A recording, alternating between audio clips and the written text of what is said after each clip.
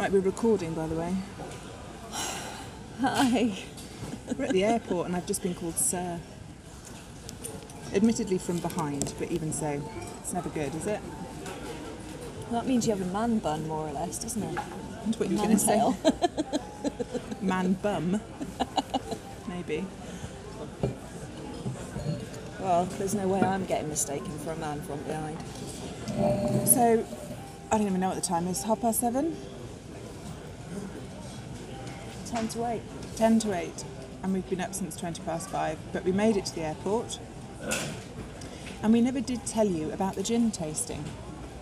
I took some pictures which I'll put in, but it wasn't the sort of thing I could record. You know, it was a proper, you know, he gave us a really nice talk and lots of information. Yeah. It's not, you couldn't record it. That's his business, you know. Yeah.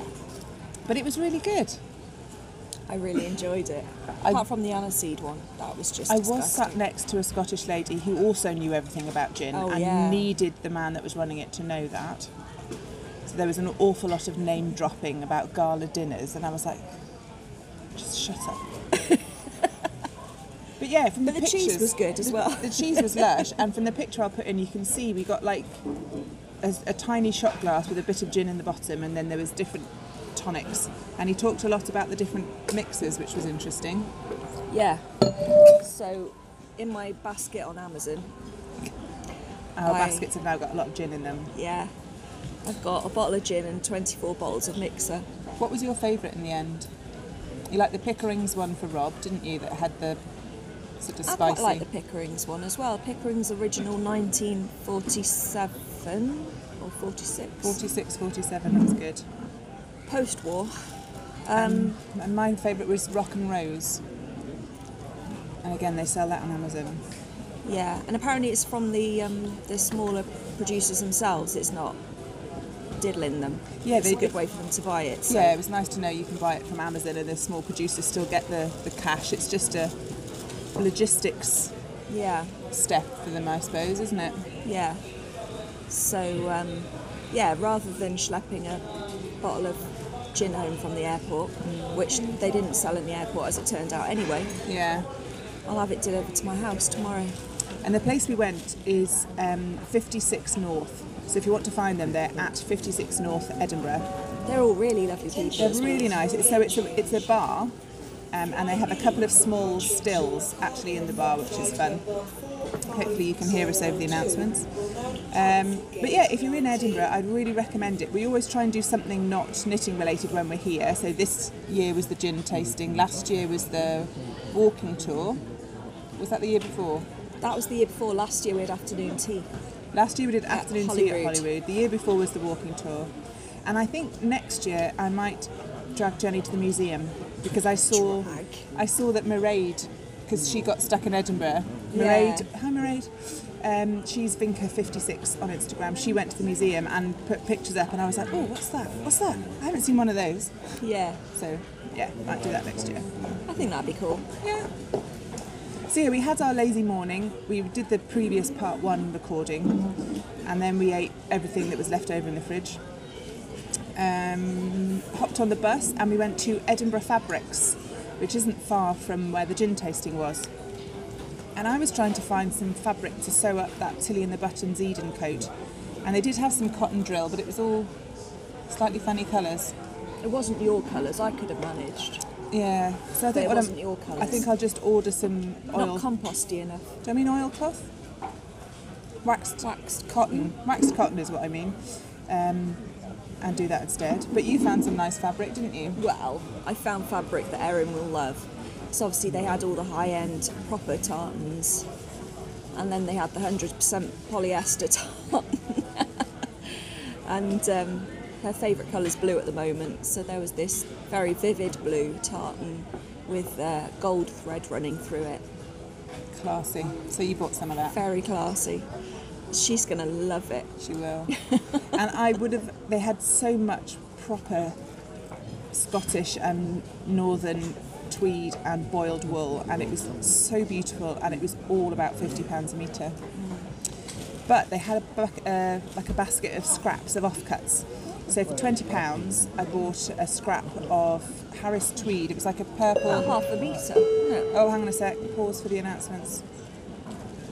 May I have your attention please for those passengers travelling to Dublin with Aer Lingus on flight EI 3251. This flight will board through departure gate number 29 and no other gates as previously advised. Yeah, there we go. So I bought an offcut. Like a purple and cream herringbone.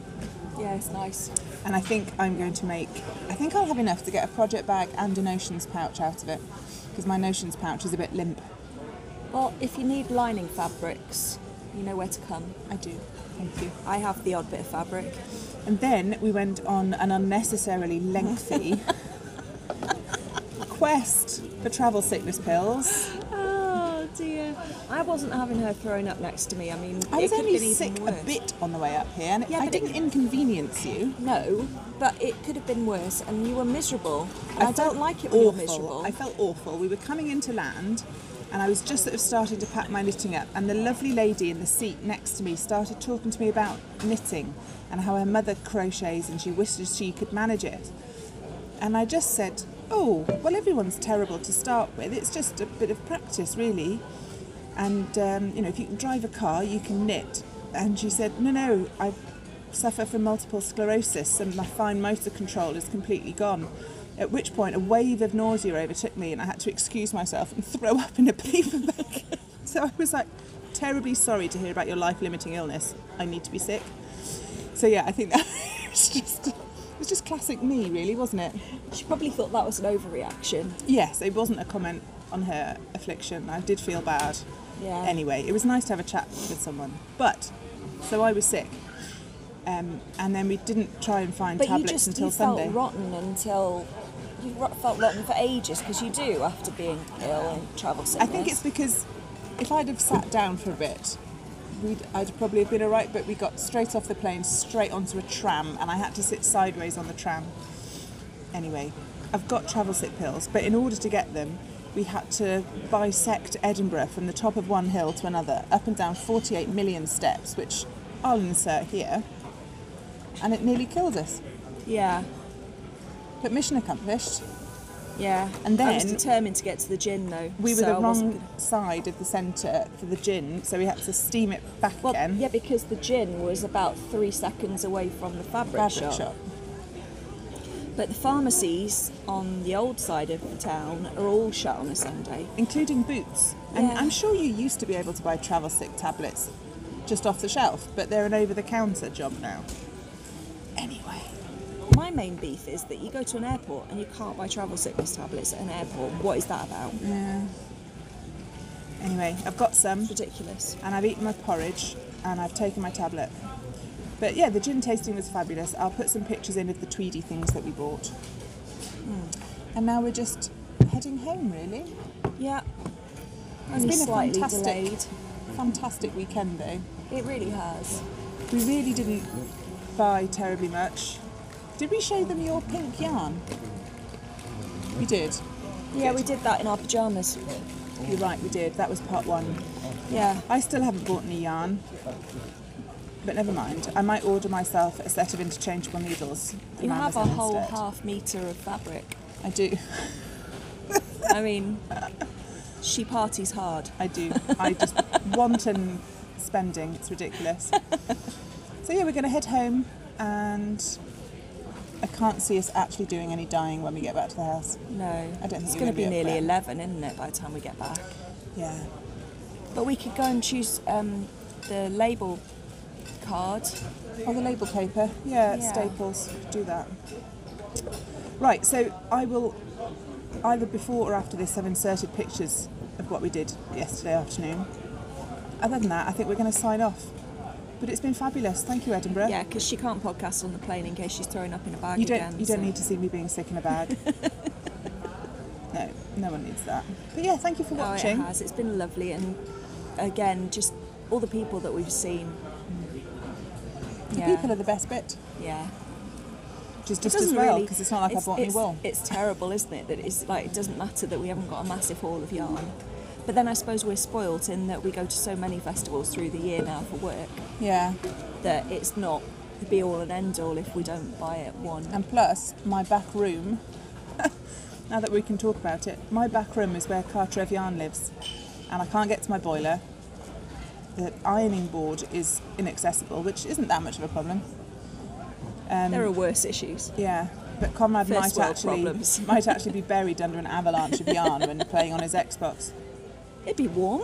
It would be warm. It's very warm in there. Yeah. She's just newly coming to this. Obviously, I've lived this for years.